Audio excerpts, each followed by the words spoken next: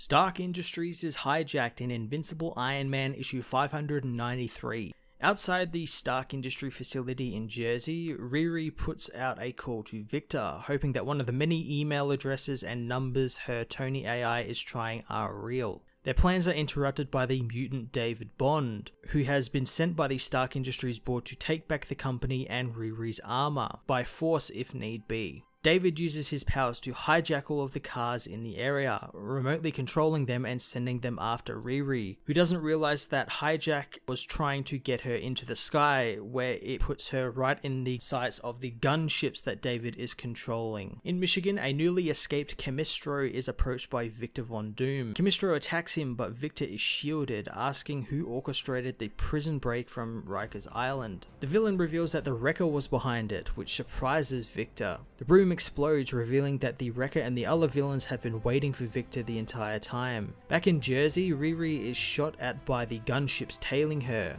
Riri eventually gets so far away from Hijack and his powers that they fade on the gunships, making them crash into one another and destroy themselves. Back at the facility, Mary Jane approaches David, who thinks he recognizes who MJ is, and moving close to him, Mary Jane is able to mace him, making him lose control over the vehicles and give Riri a chance to escape. In Michigan, Victor is jumped by the group of villains, who thanks to their varying powers and abilities, things like Victor's teleportation magic doesn't work. Eventually the team knock off Victor's mask, and in the split second where they stop to confirm that it is indeed Victor underneath the armor, he blasts them with his arc reactor, allowing him time to escape. The villains can't believe that the Victor Von Doom they knew ran away from a fight. They also realize now that Victor is more hyped than he was led to believe, and that the villains decide to go after Victor's immense wealth before they kill him. At the Stark Industries boardroom, the board meet with Lynch, who is set on wresting control of the company away from 3 women and an artificial intelligence. Amanda and MJ arrive unannounced, and Amanda tells him Tony Stark's body is missing and wonders why his board isn't looking for him. Instead, they are divvying up his money. Unpacking her electric guitar, Amanda hits Lynch with it, hitting him until he manages to escape when Amanda breaks down crying, telling MJ her son is somewhere and he needs his mother. Invincible Iron Man issue 593, much like this week's Wolverine issue, didn't really do much in terms of forwarding the mystery of the return of Tony Stark. In fact, that mystery person donning the classical Iron Man armor we saw at the end of last issue only actually showed up in 1 page this issue, instead taking a backseat for Amanda and the others to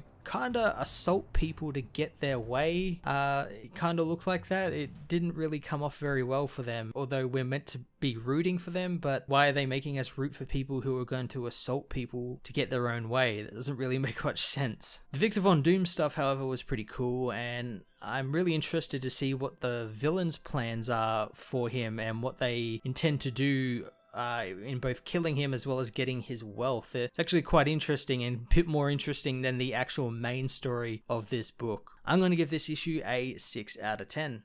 Hey everyone, thanks for watching my newest video. If you enjoyed it, you might also like to check out my other reviews here on my channel. You can also follow me on various social media platforms like Twitter by searching Matt_FOS, or even join the Comic Multiverse Discord server and chat with other comic book fans, including myself and Joel from Cape Joel. Want cheap comics and trades? Head over to the book depository with the link in the description to get the cheapest trades and comics around, along with free shipping anywhere in the world. Until next time, this has been Matt of the Fortress of Solitude. Thank you so much for watching.